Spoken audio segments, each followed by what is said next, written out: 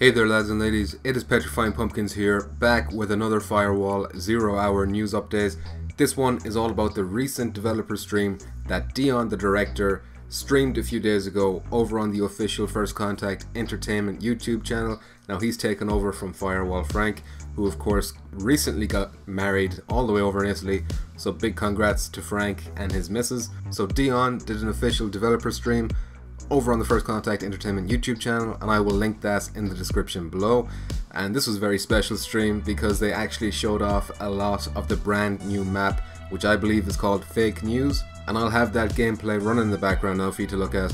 But let's go over the basics first of all. So Fake News will very likely be coming in the next operation, along with another map which I think is going to be the tanker ship that's out at sea map, but you can expect those maps to get a staggered release like with Hangar and Fob. So Fob released halfway through Operation Nightfall, so you can probably expect the one with the tanker out at sea to release halfway through whatever the next operation is going to be. So we're currently in week 7 of Operation Nightfall, and we know that the operation will last for 12 weeks total. So in about 5 weeks time, you can expect to be playing this brand new Fake News map. So what about the map itself? Well, Fake News takes place in a new station. It's all interiors. It has this nice red, grey and black colour scheme going on. It looks very sleek and modern, and it appears to be a pretty decent sized map too. Maybe not as sprawling as FOB, but it has plenty of unique areas, including a backstage waiting area for guests, I think. There's a large studio itself, complete with seats for an audience, as well as a bullpen office area for news reporters to use, and a large reception area as well.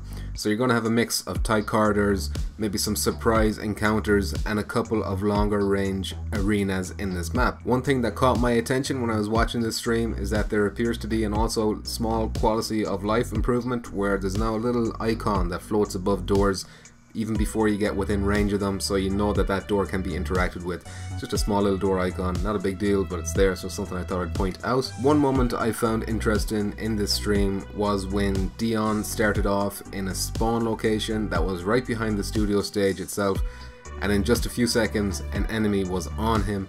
So this map could be strong for those teams who like to immediately break forward with double time equipped and catch the enemy with their pants down. It reminded me of Compound before they changed the starting positions on that map. Now I know Russian is a bit of a sore subject among the community, with some people feeling like it takes the tactical approach out of the game and rewards maybe some Call of Duty style play instead. But on the other hand, it is a valid tactic, so I don't know. One other thing that might be worth mentioning was that anytime a match ended and the game was going to the menus, First Contact Entertainment put up a static overlay to hide that.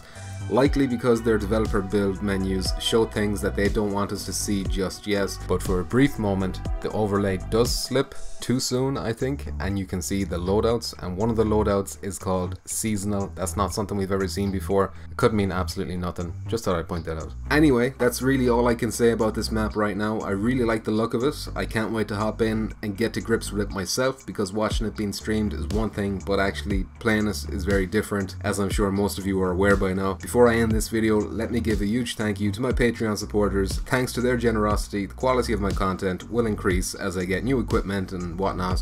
And of course, let me give a huge shout out to Mr. Crumb himself, as he is on the top $10 tier over on Patreon. So thank you, Crumb, I really do appreciate that. If you would like to become a patron, then I'll have the link in the description below. You can also help by buying a t-shirt if you don't want to do that Patreon stuff. And of course, you can simply help me out for free the old-fashioned way by liking and commenting and sharing and all that good stuff. Finally, thank you to Decepticon for continuously allowing me to use his music in my videos, so check him out over on Decepticon.com for some dope beats. That's it for this video, lads and ladies. I will leave you with these harrowing words from Dion, the director. Pray for First Contact Entertainment. Bye for now. You're gonna touch my tip, whether you like it or not.